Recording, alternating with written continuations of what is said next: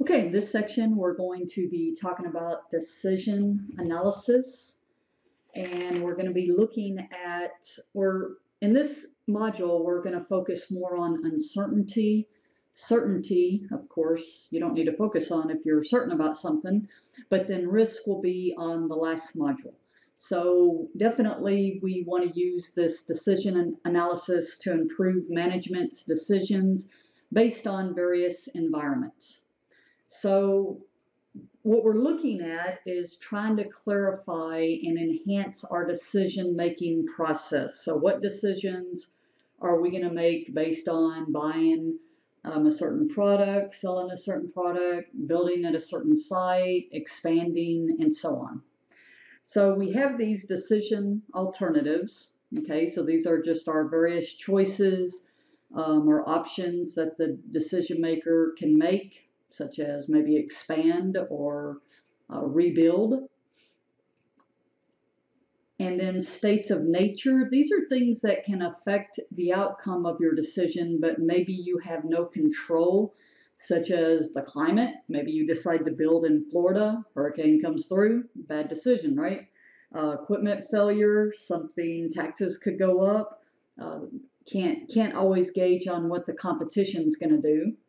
And then finally, the payoffs, which is our benefit or rewards that result based off of the decision that we actually make. So what we typically have is this decision or payoff table, and on the left side here shows our alternatives. So in this case here, this would be if we wanted to do an investment of $10,000. Our alternatives are, do we invest in stocks, bonds, CDs, or a mixture of more than one? And then the top row shows the states of nature, and in this case, the state of the economy.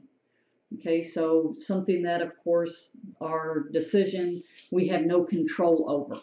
Then the middle of the table, and we'll talk about this later, but these are just given in this case, are the various payoffs depending on each decision alternative. So in other words, if you have a stagnant state of economy, CDs going to make 300, going to lose money in stocks, bonds, or a mixture. Rapid growth, as you can see, stocks are the way to go. All right, so there's many different strategies to be able to look at for decision making under uncertainty. And one's called the Maximax. And this is the very optimistic strategy that assumes the best things are going to happen. We're going to pick the maximum overall profit. So what you do is you look at each state of the economy. Okay, so we're looking at each one of these here, and based on each alternative. So if I look at stocks, I can see the best, in fact, there's a tie here, is 2,200. If I look at bonds, the best is 900. CDs, 750, and then alternative mixture, 1,300. So I pick the best out of each alternative, and then I pick the max of the maxes.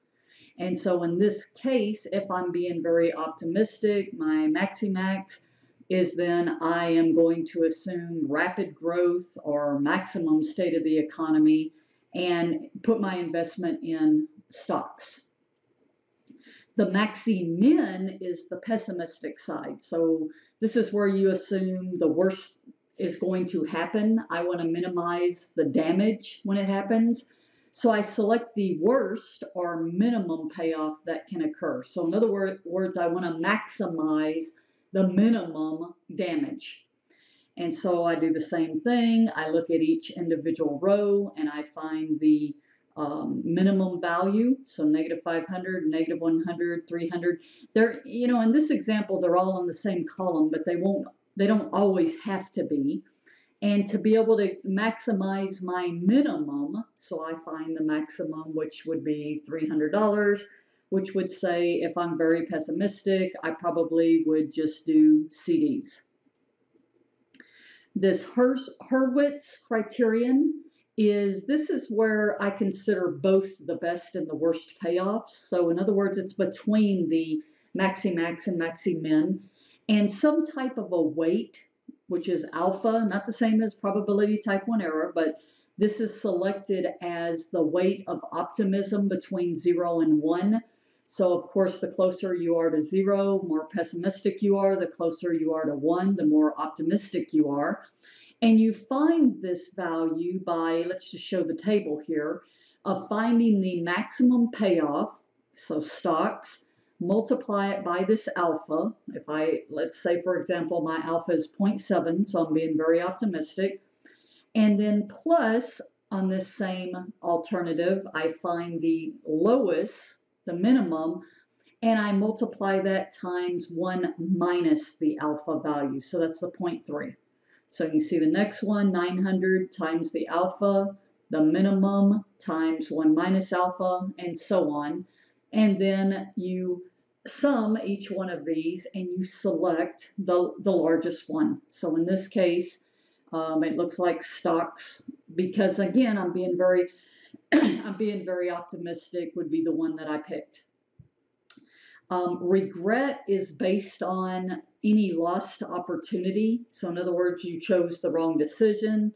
And what we do here is we create a regret matrix.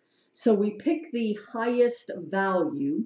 Okay, so in the economy, in our state of nature, we pick the highest value in here, which is 300, and then we subtract that, so you can see that here, from each state of the economy. Okay, so I subtract each one of these, and we do this for every one of them. So the next one would be 700, would be the highest, and I'd subtract each one from that. The next one, the 2200, and we create this matrix. Okay, so now that we have this regret matrix based off of this matrix, now I can select the highest from each alternative.